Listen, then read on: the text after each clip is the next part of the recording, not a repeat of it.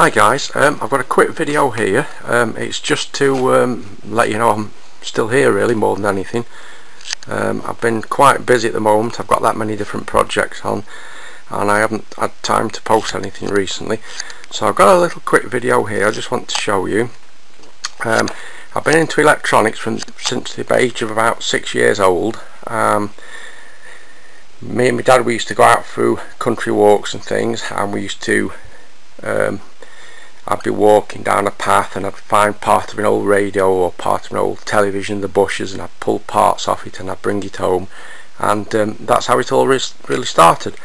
Now my dad, he was very good with wood, and he noticed I'd got this obsession with electronics, and he made me this little workbench, and I've still got it.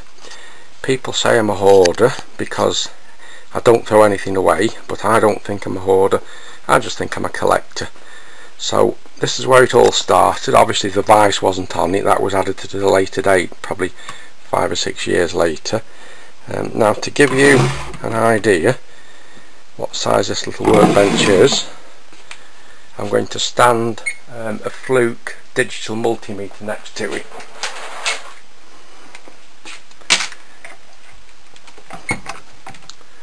There we go, that's a Fluke 83 digital multimeter, so you can see the workbench itself is only about 14 inches high, and that's where I started with my obsession with electronics. So in this video I'm going to show you a couple of things that you've probably never seen before, especially the younger generation. I've always been a collector. I've collected many things over the years. This is actually over 40 years old now. As you can see, I don't throw anything away. I've collected many electronic things, and I'm going to show you a couple of different light bulbs that you've probably never seen before.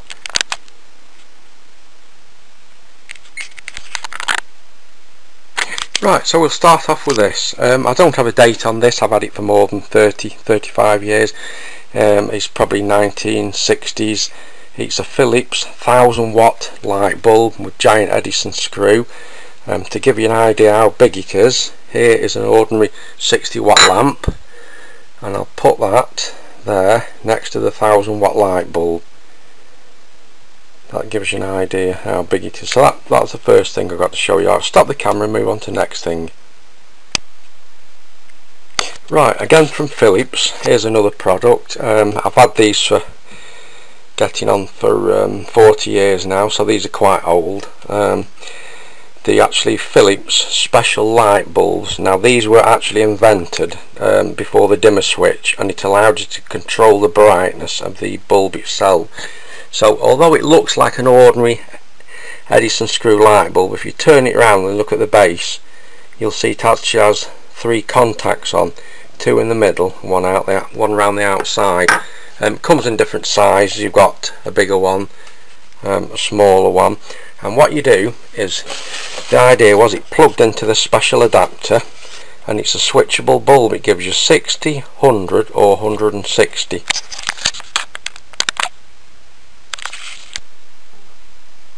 Right, so here we go. Here's the bulb screwed into the adapter. It looks like an ordinary adapter, but you'll notice on the side there's a switch that turns.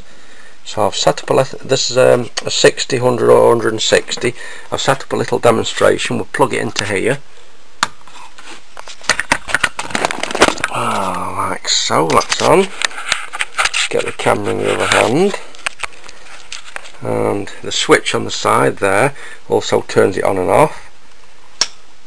So that's 60 watts, and then if you click it again, that's 100 watts. And if you click it again, that takes it to 160 watts.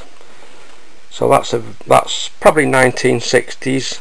That was actually made before the dimmer switch was invented. 60, 100, 160. So that's probably something that you've never seen before. Well, especially the younger generation on the internet probably never seen it before. I'll move on to the next thing. Right, here's the next thing from my light bulb collection. 2 bulbs here, probably again 1960s. I don't know much about them. They might have been used in churches, funeral parlours. This one's actually called a star neon lamp, and this one is a neon night light Sacred Heart, so it might have even been using a child's bedroom nursery.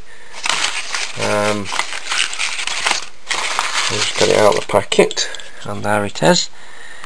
It's a neon glow gas glow bulb with a heart inside. There's the other one. They call that star. As you can see, same thing. So I'm going to plug this in.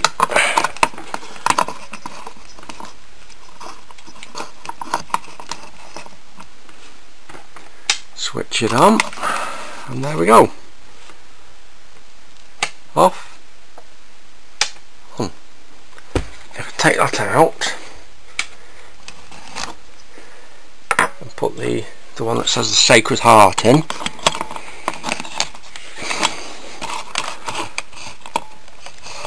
turn it right around so you can see it lit up. There you go.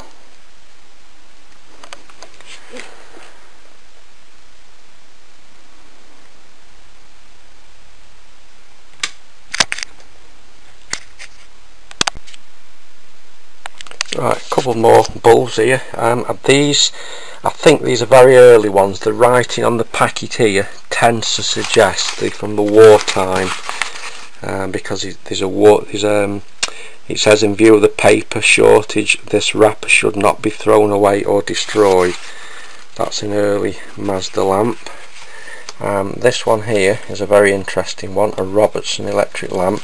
This is actually a coiled carbon filament. Now you might see these on eBay today, but they're actually reproductions. This is a genuine one, and if you look inside, instead of having an ordinary tungsten filament, that's made of coiled carbon. So I'll put that on, and you can see that one lit up.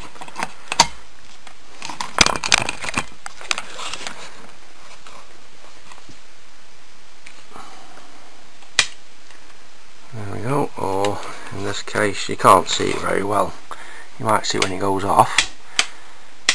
If you turn it on and off quick, you'll see it better.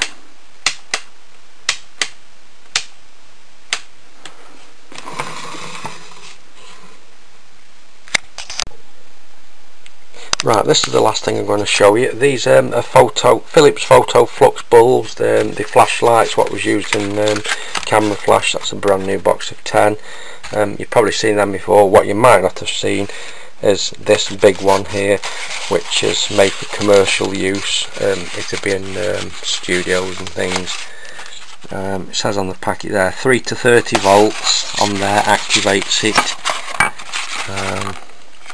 And if you look inside, well, it's difficult to see, but it's actually full of magnesium, so that will make, when you put 3 to 30 volts on there, that will make one hell of a flash.